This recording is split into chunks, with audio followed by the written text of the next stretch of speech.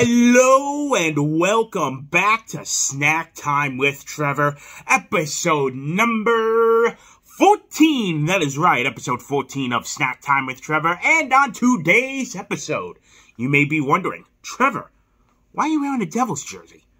Why are you wearing a Devils hat? This ain't a Devils video, this is a Snack Time video, and you are correct about that. But today's episode of Snack Time with Trevor is a special one because this past Tuesday night, I went to go see the New Jersey Devils face off against the Montreal Canadiens, and while I was at the Prudential Center, I did a special episode of Snack Time with Trevor where I review some of the foods at the Prudential Center. But I was in a very special section called the Restaurant Ledge, where it is an all-inclusive buffet, free drinks, a great view of the rink. But enough of me talking about it. Let's go now to some video with some post-commentary about it. Roll the footage. And here we are. This is the Restaurant Ledge inside the Prudential Center. Beautiful seating, so you can sit down, still get a great view of the rink, enjoy some nice food, have some drinks. There was even an actual restaurant inside as well. That's why it's called the Restaurant Ledge. So if you want, you could book a pre-game dinner and have some food before the game. Here's some of the food itself that you get at the Ledge. Appetizer station, salad bar, main course entree station with fish, chicken, vegetables, some type of meat. They have a carving station that you can get. You can see what is available at the game I went to. It was slow roasted prime rib, and let me tell you, it was delicious. Then we move on to the fan food section, what you can normally get at stadiums. Hot dogs, chicken tenders, french fries, little mini sliders, all very delicious. Here's one of my first plates that I had. A little variety. Had a hot dog, some barbecue chicken tenders, some pierogies with some caramelized onions and sour cream. It was absolutely delicious.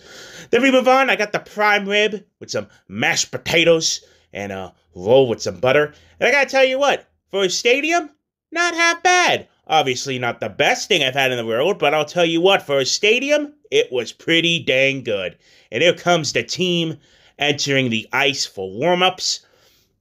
This is what it looks like with the lights on, so you can get a perspective of what the arena does look like. And here they come.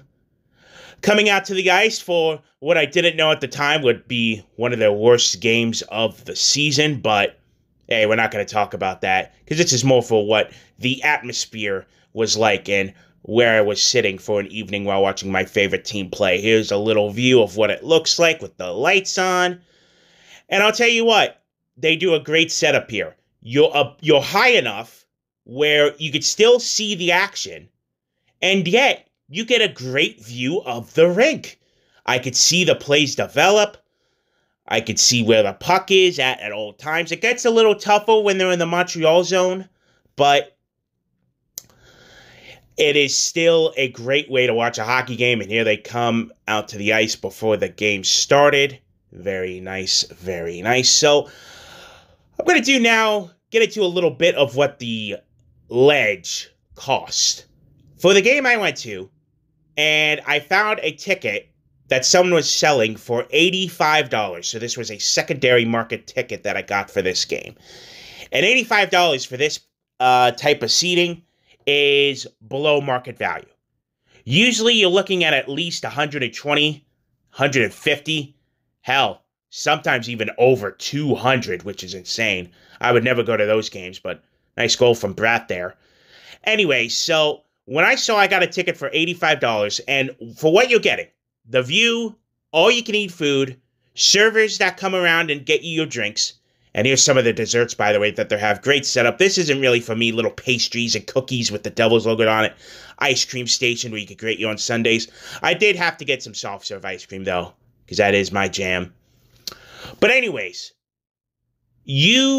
for what I got for that night, $85, all-you-can-eat food, drinks, and the view, it's not bad. It's worth it. If you could score a ticket between $120 and $150 for this, where you're sitting, I think it's worth it. Anything above that, you're kind of playing with it, because then it doesn't really justify the price.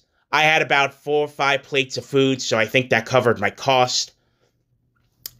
And you're in your own little area, not with the general public. Your own separate bathrooms area, and you're just in your all-inclusive little area. So I think it's definitely worth it as the horn sounds. Yeah, we lost 5-2 that night. It was a disappointing game, but overall, it was a fun time and a great night out. And there you have it. Just a quick little video about my experience this past Tuesday night. Overall, while the game was lost and it wasn't the best performance by the team, it was a great time, as always, just to go out for a night and experience a hockey game. And that is my favorite place to sit in at the arena. You get the food, you get the drinks, and you get a good view as well. Can't complain about that. So that's going to do it for this episode of Snack Time with Trevor. Thank you all for watching, of course. My name is Trevor, and I will see you for the next one.